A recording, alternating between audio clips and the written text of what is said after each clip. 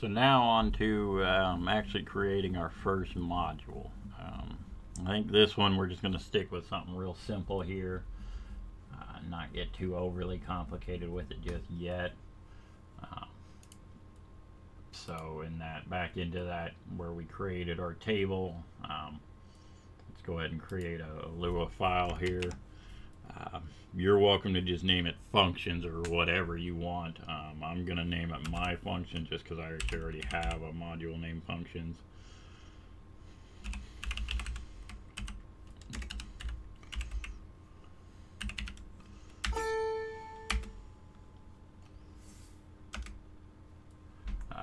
So in this one, we're going to actually get away from a module to an extent. I mean, any Lua file is a module to some extent, but we're just going to go ahead and just make some global functions here that we'll have access to later. And there are times where that's kind of handy because, like I said, I've already got a functions module that does basically exactly that. There is no table, it doesn't return anything. I'm actually just returning a nil there. I think that's a stale over from when I was first setting it up, thinking it was going to be a module. But at any rate, nothing's set to that, so that's not actually anything. And this way, we'll go ahead and create that timer that's going to constantly write.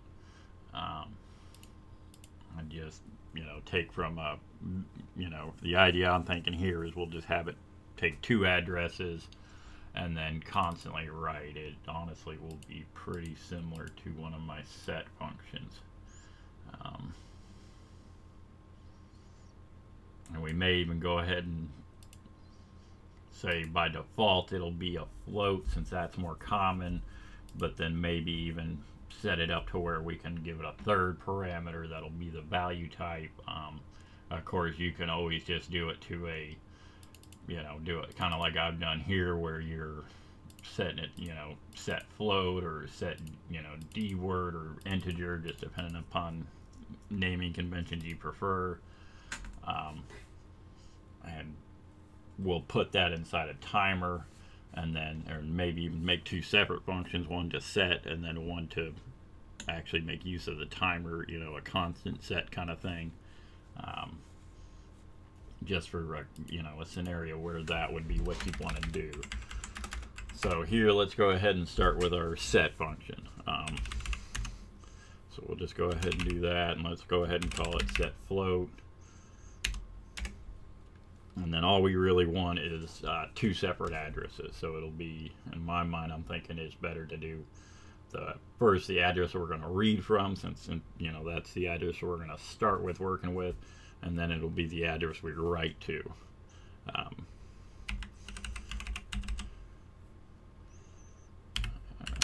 For simplicity, let's just go address 1 and address 2.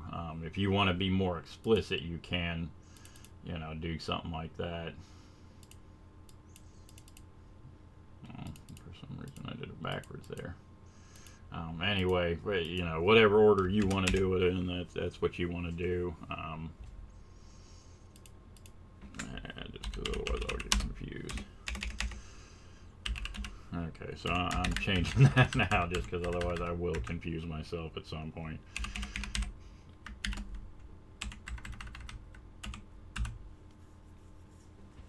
So here, what we'll want to do, and then cheat engines, the read and write functions, you can actually, pass it. I've never actually tried nil, but an invalid address, and it just won't do anything. So you don't really have to do a lot of error handling here.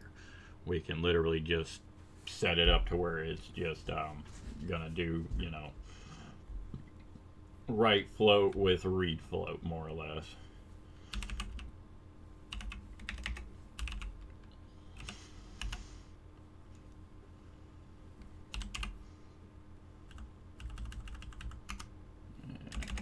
Forget about that.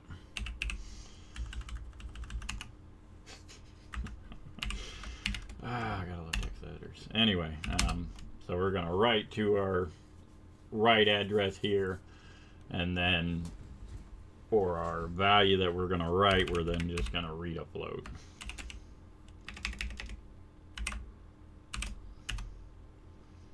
And here it'll just be that read address.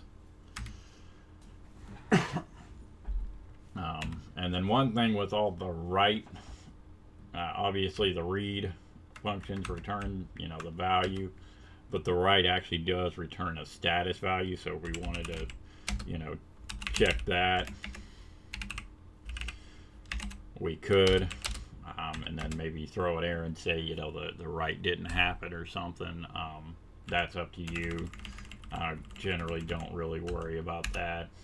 Not with something like this. You can even see in my functions, I'm not doing that. I don't see, at most I just check to see if the values are nil and return. And we can even do something like that. So with that, you can see we're saying if, you know, not address or not read, you know, not write address or not read address, and thus it's more or less checking for nil. Technically it gets converted to a boolean when you use the not, but at any rate, so if you actually did pass false for some reason, it would think that that was, you know, these would evaluate to true, and then, you know, it would return. But if you actually passed true to it, it would get evaluated to false, and thus it wouldn't return, and, you know, these might throw an error. But the idea here is we'll, you know, really only going to be passing either maybe a nil object, a string, or a number, based on, you know, what I found and how I'm writing it. I know in most cases it'll probably be a string with maybe a hooked base address or a static address with the different notations. We'll probably just use the cheat engine tutorial to test this out and play with it. Or at least that's my plan, just to, you know, everybody's got that. And the values are easy to find, so we're not really worrying about tracking something down or any of that. But so that's our set float function. We can even just go ahead and, so that way we can handle both floats or integers. We can go ahead and set it up that way, and then change both of these to the necessary functions.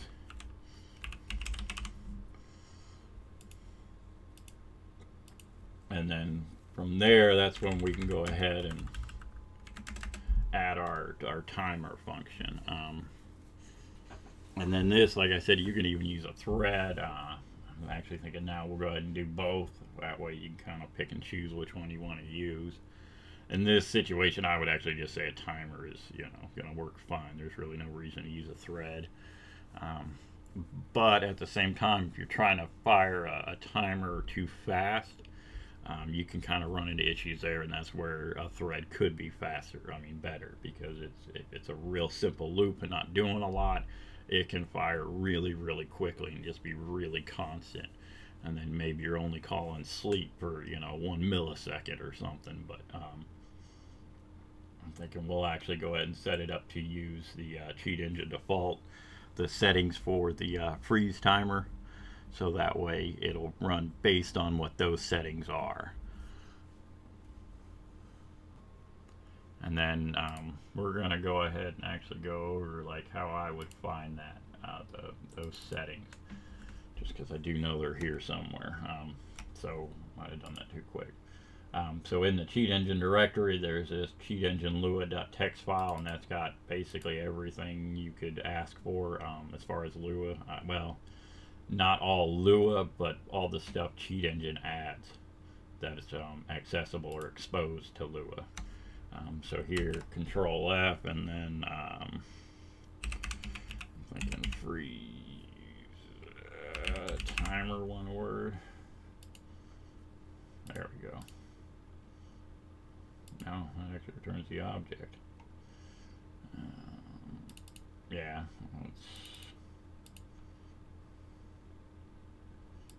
anyway, we can go ahead and just access the timer, and then get its interval, and then use that same interval.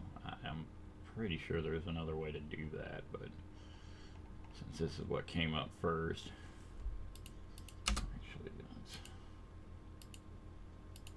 Yeah, that's all I'm finding there.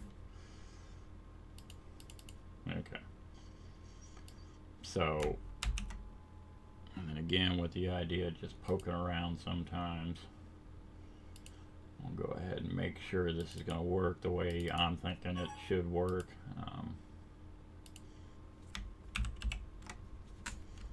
So we'll just go ahead and print out the interval. Yeah. And so, and then we can even check type on that to make sure it's a number and not a string.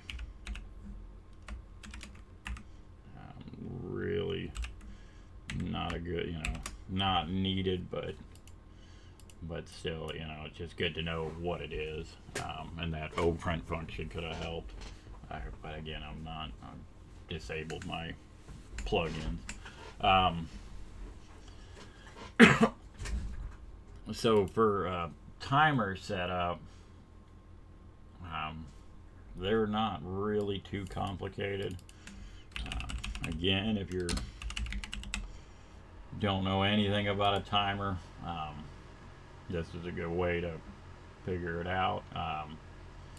So here we can see we've got a couple different options for creating a timer.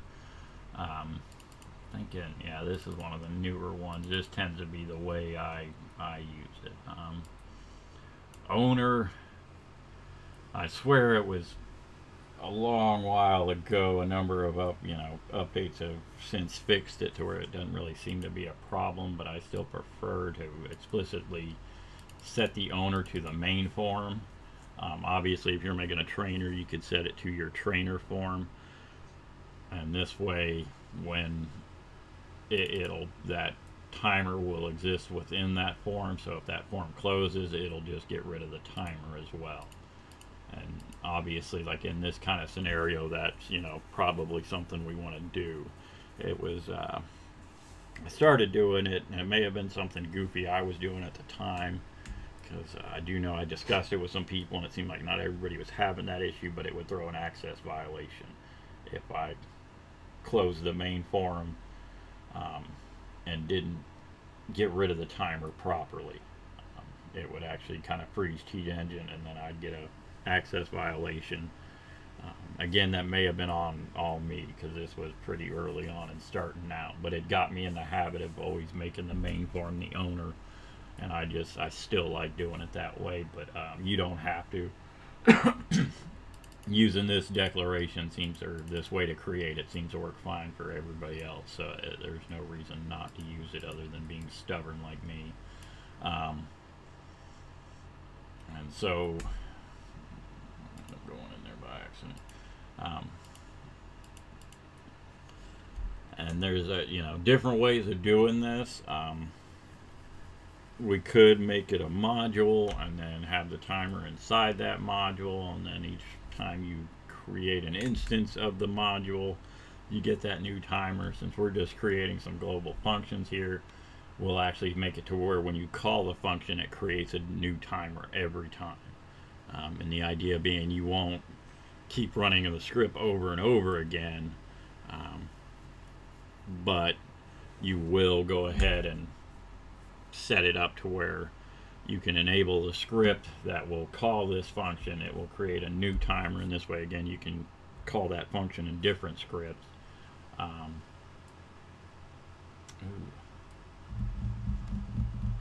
Yeah, we'll have to return the timer object so you can kill the timer later.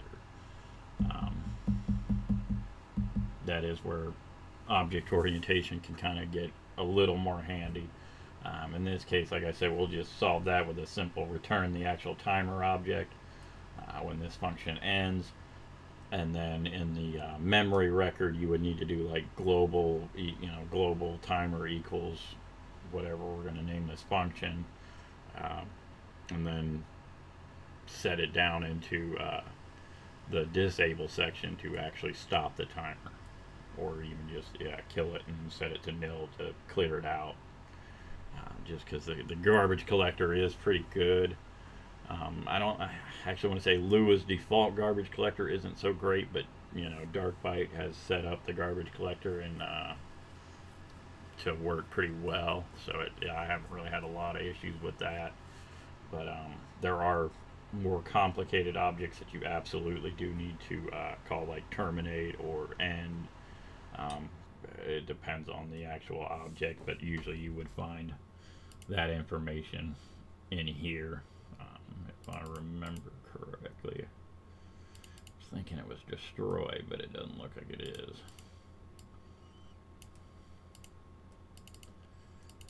Maybe the component class.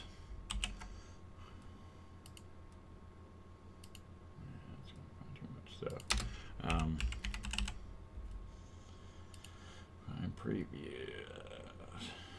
So no, this doesn't have a destroy. So yeah, we don't even have to worry about that. I'm guessing just setting it to nil will destroy it. But at any rate, we'd want to set enable to false. So when you disable it, it disables the timer and it quits running.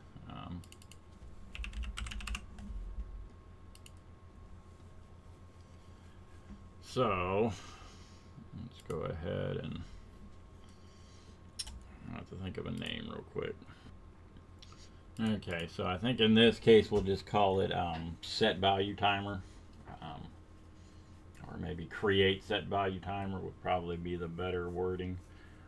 And sometimes you just literally got to sit there and scratch your head and really go over it, what's going to be the better naming scenario, because actually taking time to properly name things can help you a lot down the road. Just because if we would have just called it set value timer, we might think that that's the timer itself and not what's going to create it.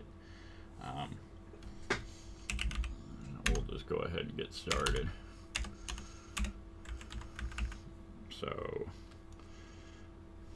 create set value timer. And then here, and we can go ahead and make, a variety of optional parameters. We'll go with a more simple approach, because ultimately we could use this and then try and read types and see, if we can figure out what the parameters are and just expect things in kind of a certain order, but know certain things can be moved around in case they don't want to use an optional one. But to keep it simple, we're just going to go ahead and say most of them are going to be required, and then whatever, it's going to be required in a specific order no matter what. So here we're going to be needing these two values anyway, or these two parameters either way.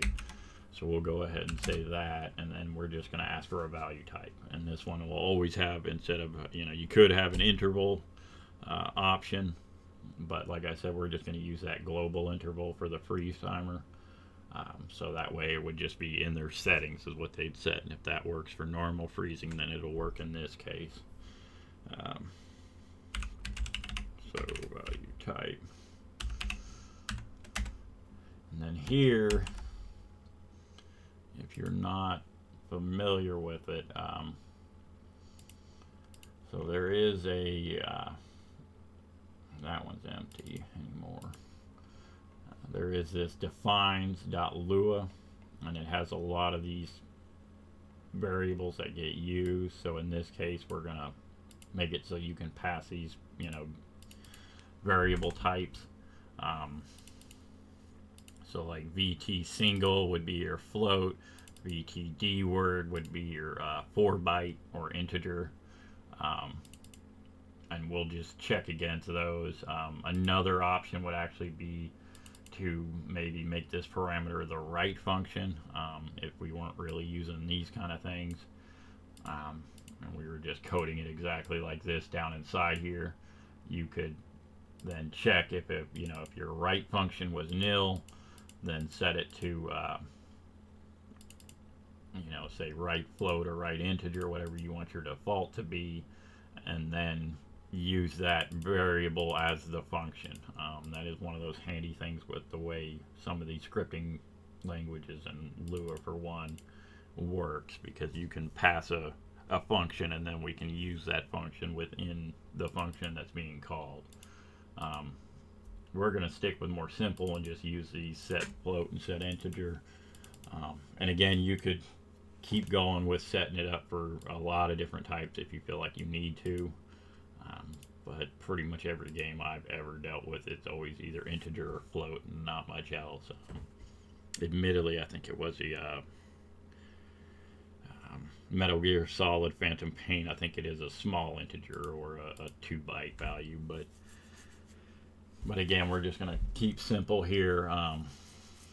So let's go ahead and reuse this real quick, just because we do want to say that we don't want to do anything if neither one of these are passed, because we need both of them for this to work.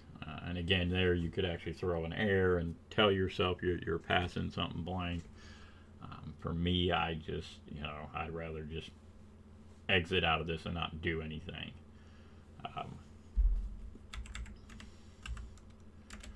Yeah, maybe throwing an error is better on this one, just so that way when you call it in a memory function or a memory record, you'll know that something's gone wrong. So yeah, let's go ahead and do that.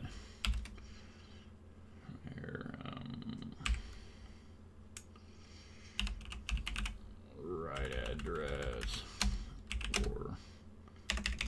and read address cannot be nil.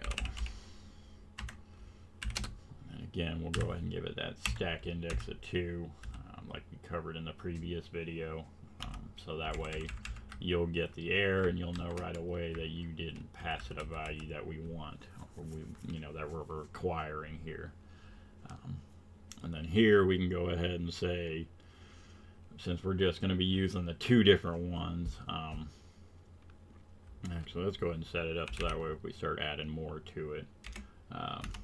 So value type, and this is another thing you can do. We can set other variables or set this variable based on some things. So we can say value type equals value type or, and this way if it's ever nil, then it'll, this will equate to false, and then it'll come to the next thing where we can set our default basically.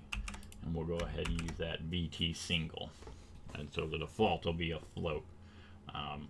And then this way,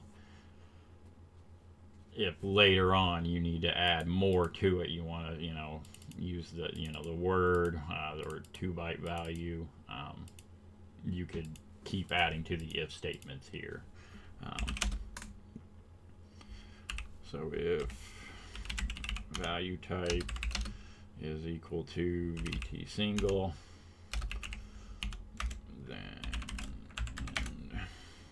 and then with Lua if statements, of course, there is the else that'll just kind of cover everything, and that's where you could actually just do a default here instead of setting this. But I tend to like to be a little more explicit, so this way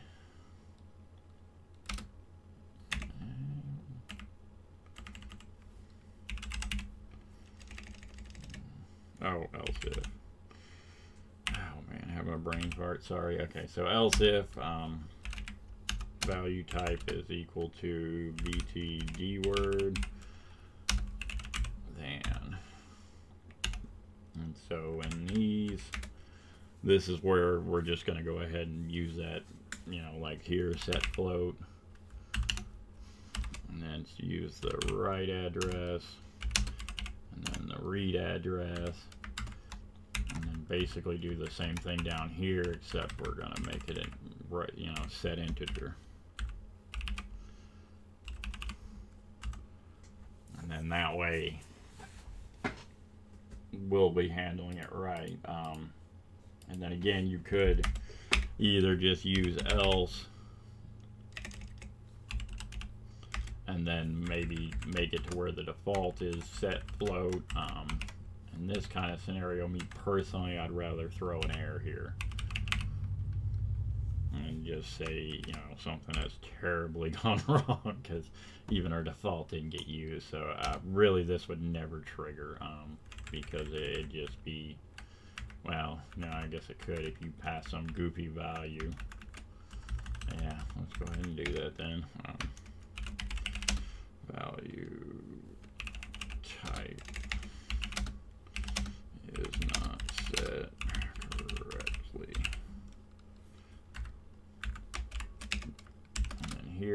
actually go ahead and add to our error message. And that way we can see what it was actually set to. Again, back with that stack index of 2. And then that way we'll know we passed something that it, doesn't equal any of the value types that we've set up for. And how you want to do that's just kind of up to you. Like I said, some of this can just be personal preference. And there is nothing wrong with having a default that you just kind of fall back to if something doesn't go right. But to me, it would be if I do something wrong and it's meant to be a D word, I'd rather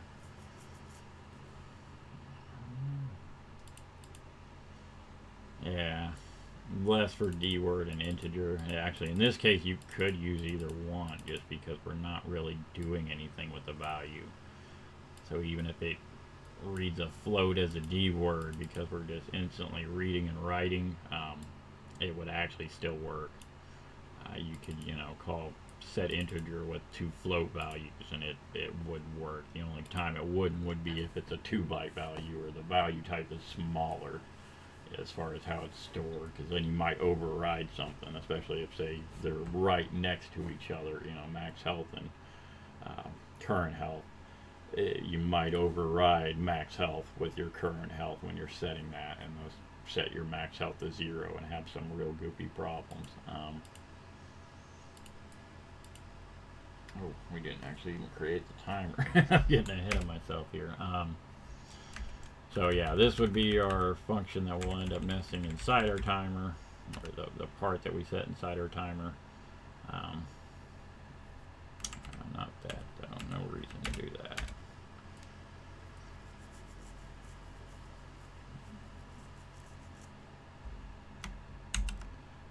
This would actually be another scenario where you could just set your function here, so this way you don't, inside the timer, you're not going through these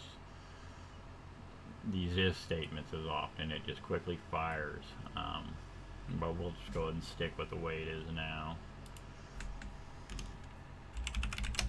So local timer equals create timer,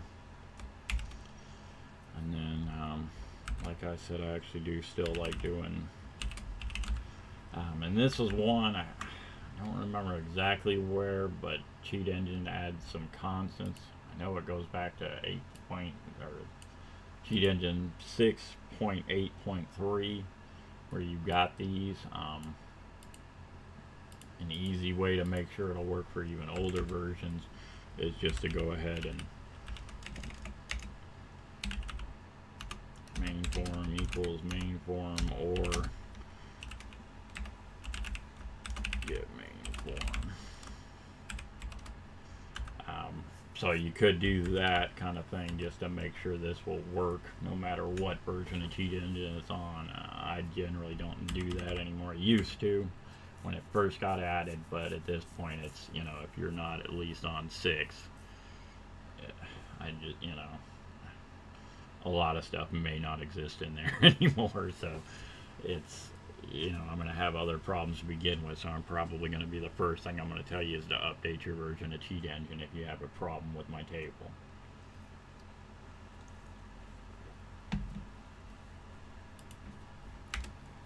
So let's go ahead and set timer.interval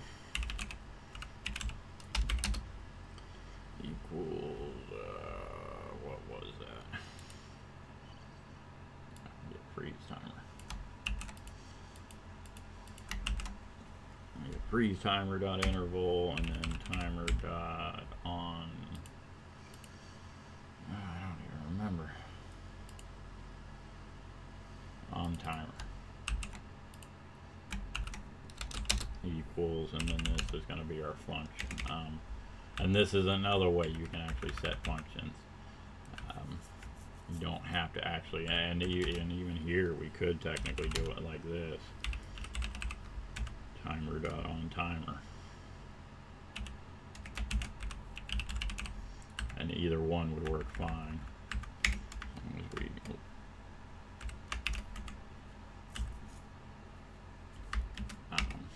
So either one, it just kind of depends how you want to do it. Normally I'm more into using this for modules.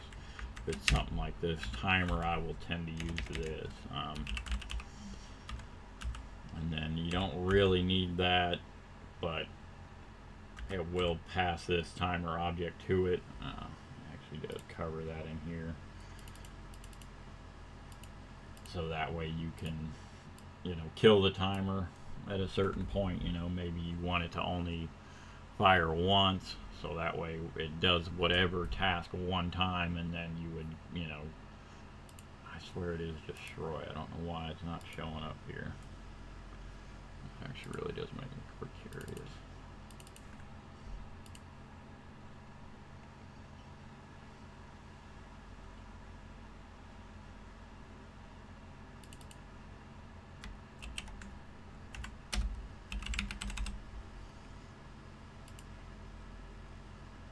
Yeah, there it is. That's where destroy comes from. So yeah, when we want to destroy the timer, we would call destroy, and it's that it gets inherited from component class, inherits from object, and then when the timer actually inherits from the component class, it then gets that function added.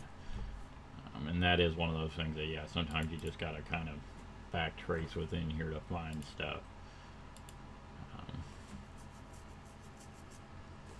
So then back to what we were doing here.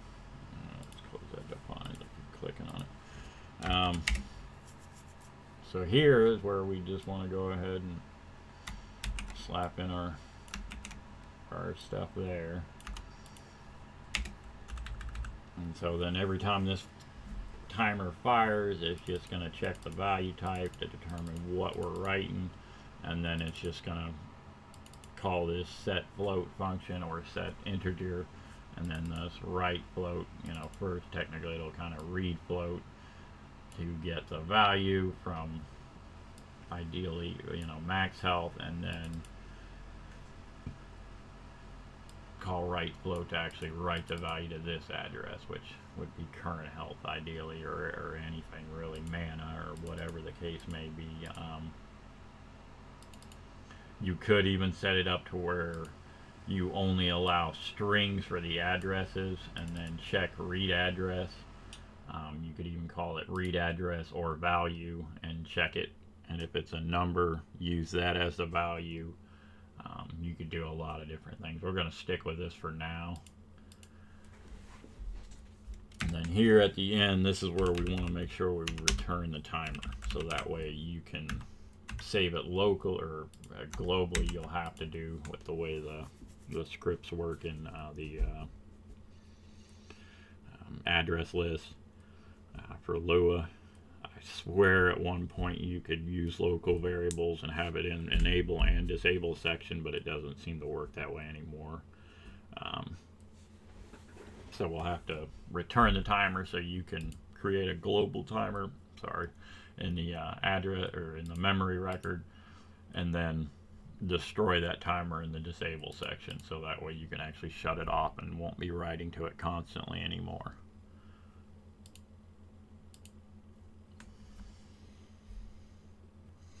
Okay, just to speed things along here, I've gone ahead and opened the 64-bit cheat engine tutorial, and we're going to actually just kind of cheat this just to move along here,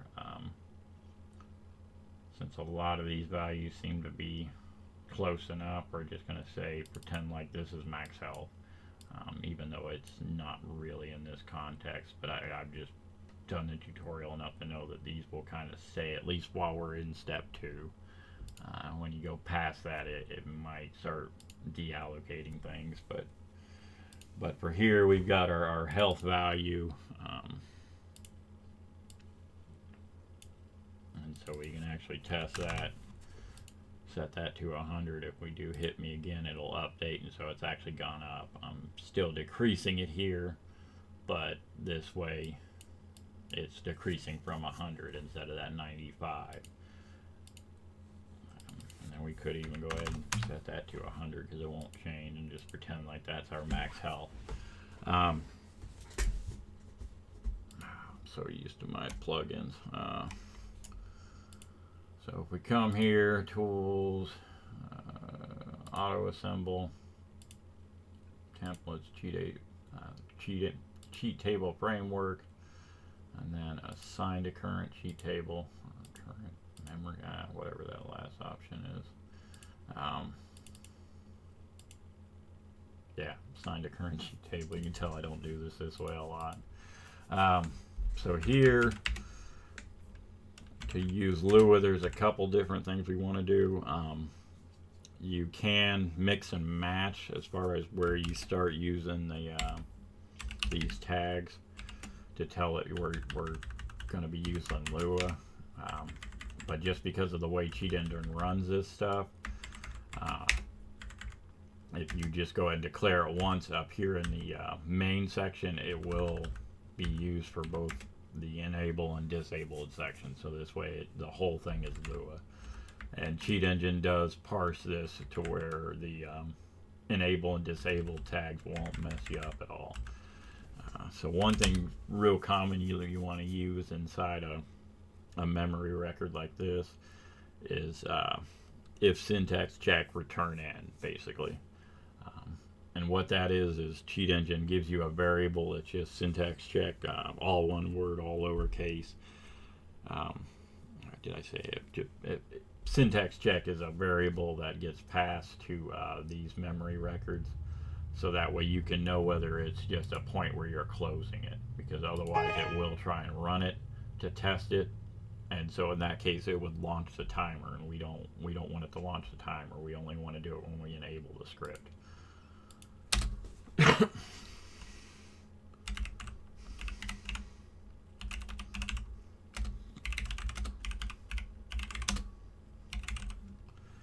And this way it'll, whether enabling or disable, technically I think it always wants to run the enable section. It may actually try and run both. I'm not real sure on that. You'd have to throw in some prints and test it.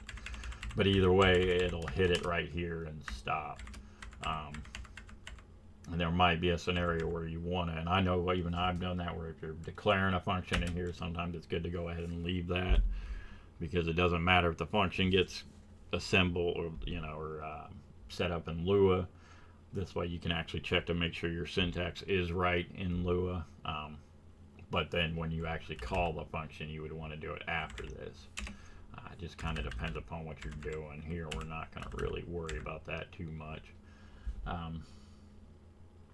So here what we want to do is actually go ahead and require our module.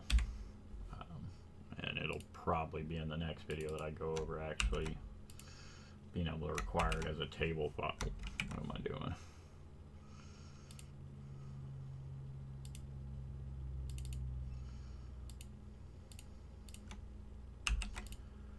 So we're going to go and require my functions. And like I said, we don't want to use that file extension here. It'll, because for require it, it has to be a Lua file. It'll throw an error with anything else. It may actually try and execute stuff, but I don't think it even looks for anything but a Lua file unless you set up the path to look for something goofy. So here we're just going to want to call this create set value timer, and then like I said, we're going to want to create, we need to be global. We're going to want to create this global timer. So this one would be kind of based on what you're actually doing in this memory record. So we're going to call this set health timer. And then again, in a real game, you would actually want to track these down to a static value. We're not going to worry about that here, just because that's not really the point of this tutorial. It's more about just Lua.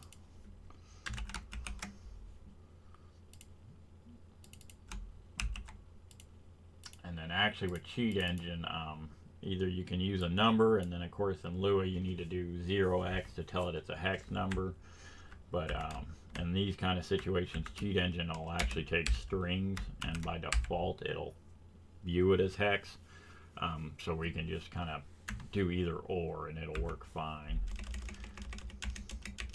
And then here, this is actually an integer, so we want to tell it BTD word, or value type D word.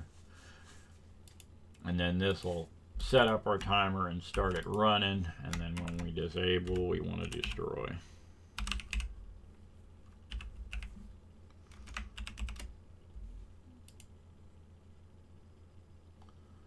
And then, yeah, I think that's what we want. So now we're gonna, we'll be, checking the syntax, making sure this isn't a syntax check before we run everything. And then if it's not, then we're going to require our module here, our functions module, and then actually set up the timer. And it, and this function actually creates it and starts it running, and will, instantly start writing to it. We'll see it update here. It doesn't update here just because it won't. Some games do that where it won't update a display value until something tries to modify it again. But in the address list, we'll be able to see it at least in the beginning as long as we have these. But if you're using static values, you could easily nest these under there.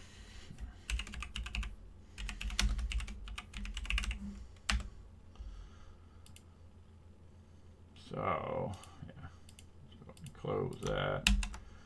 Save our table just for, yeah, it's fine to save it as that.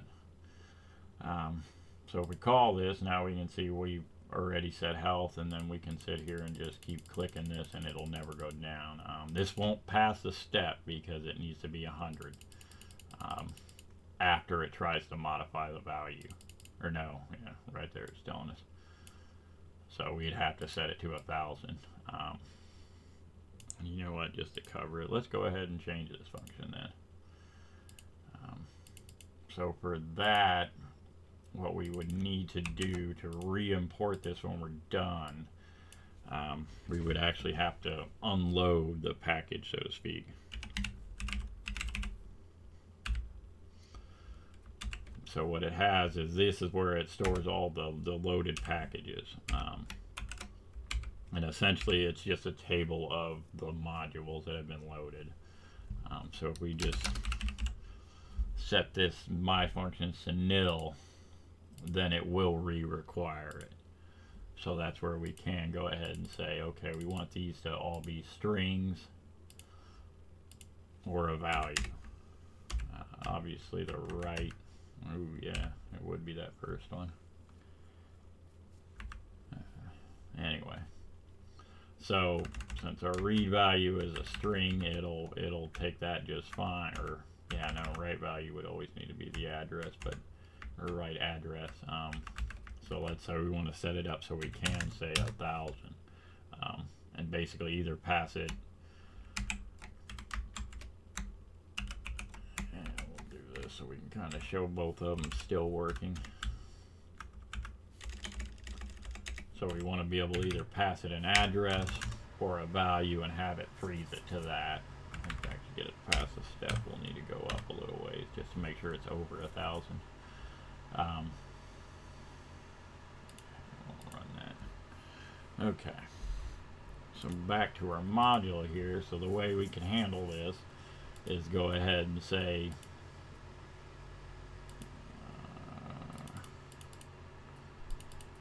we'll go ahead and leave those the same. Yeah, let's just do this completely differently then. So yeah, we're going to go over another way to do all of this.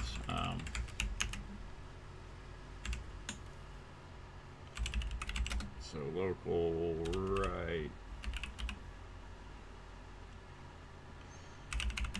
function equals let's say right float by default, and then local read function would be read float by default.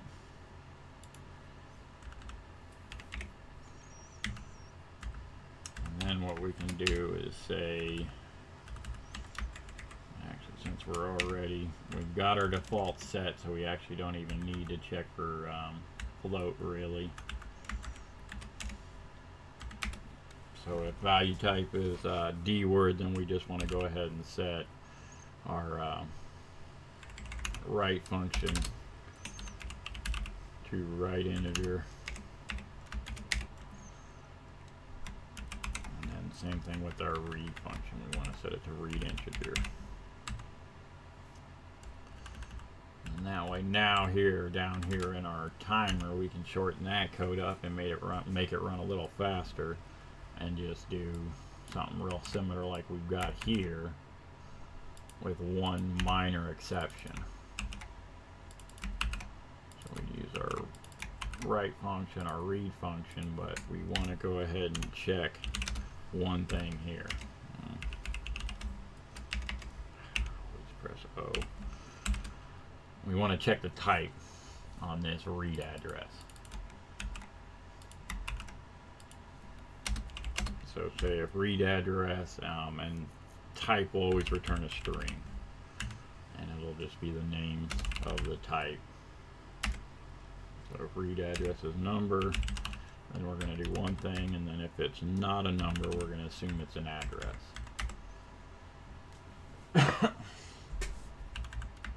So here we would just want to get rid of this read function since we don't actually need to read the value. It's a hard-coded value.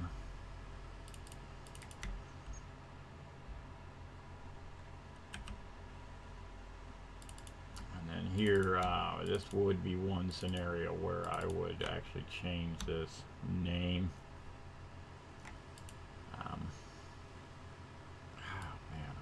Kind of steering you astray here. Trying not to make this too confusing, but I absolutely am. So we're going to rename that so that way we explicitly know that it can be either or when we look at this. So that means we're going to want to do one more thing that's a little different. Local read address.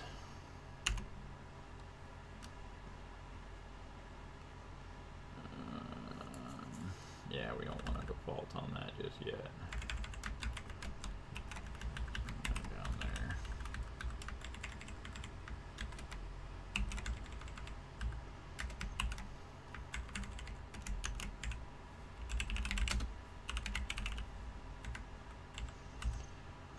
So here we can actually do it a little differently. We can say if this variable is a number, then it's our value. And just be a little more explicit so that way we know what's going on exactly. And then if it's not a value, then it's our read address.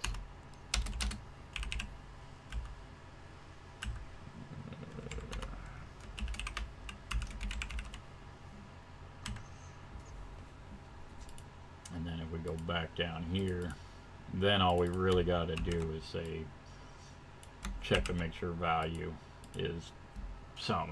We're not going to be passing boolean in the idea here, so it'll just be either a number, which would equate to true, or it's not set value, and thus, you know, we assume that the read address is set because that is our else statement here.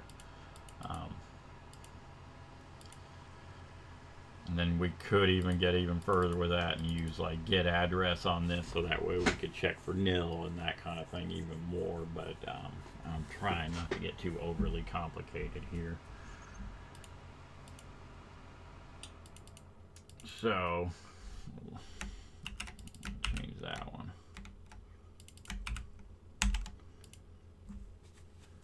Okay. Let's go ahead and recap here and make sure we didn't do, or I didn't do something goofy. So we check both of our parameters here. If either one is nil, then we'll throw an error saying that they can't be nil. Then we set our value type to either whatever value type is set to, or default it to VT single. Then we go ahead and create a local write function and read function and set our defaults on those. Since we're going to go with VT single here, we want to set that to write float and read float. Then from there, we actually check our value type, and if it is D word, since we're only covering that one for now, we want to set those functions, the read and write functions, correctly for a D word. Then from there, we create our local variables read address and value, check our read address or value parameter. If it's a number, then we assume it's, we're saying that has to be a value. And then if it's not a value, we're assuming here that it's a string, and thus it'll be our address. And then we create our timer, set the interval, and then in here we just check to see if value exists. If value does, then we go ahead and write using the value. Ooh, I didn't change those. Or that one. There we go.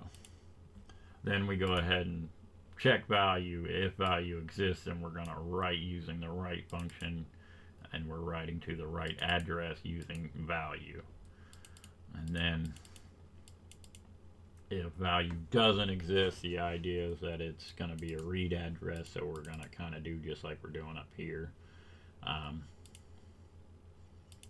And the level of complexity you want to add is always up to you. If that first bit was fine and you don't want anything more than that, because this is getting, even I'm looking at this thinking this might be a bit much, but I'm just trying to cover everything, even though this is just a simple function, just to kind of go over what we can do here, partly just because I do want it to pass this actual check. So that way we can pass that step of the tutorial. So anyway, if we go ahead and freeze that, now it's setting it to 5,000. If we hit me, oh, it must actually check for 1,000 exactly. Oh, that's fine. Okay, let's set that to 1,000. See if that works. I think it actually does. I think the check constantly fires. Yeah, it does. Okay. Yeah, okay. So there we go. Now we're freezing it to 1,000, and we can pass step 2. Not really important in this case. Either one of those first steps would have worked. In pretty much any game, you're going to have a max health. But say max health never changes. There is no leveling up or any of that. You might want to use just a set value, so you don't even have to look for max health. Just kind of all depends on what you want to do. And then we can see here if we go ahead and cancel. Oh, yeah, I'd have to change it here. So if we go ahead and cancel that and say something wrote to it, then it's no longer writing. And that way we know we have actually destroyed the timer correctly. But enable it again, and we're back to freezing it. So that's kind of a way to do it. Like I said, we can go ahead and double check and make sure it'll work in both scenarios. And there we go, it sets it to 100 and probably freezes it. Okay, so that was kind of, hopefully this isn't too crazy long. It feels like it already is. But so that's kind of our first function here, or module. Nothing too complicated, but you can kind of get the idea, where we can kind of continue with this. I'm not sure what we're going to cover. Yeah, actually I do. I want to cover that package loader stuff. Table file searcher. So yeah, I'll go over this in another video here shortly. Probably not tonight, but tomorrow at any rate, I'm hoping. So yeah, that's kind of it for this one. Go ahead and open this back up in case you need to copy more. Make sure it's right. And I'm not going to include this one on a snippet because I want you to write it yourself. Because that's just kind of, it's the best way to learn. I know it's going to take you probably longer than it took me to write it, but that's how you learn. Just write code and write code and write more code until it's kind of hammered into you. So yeah, I think that's kind of it. On to the next one.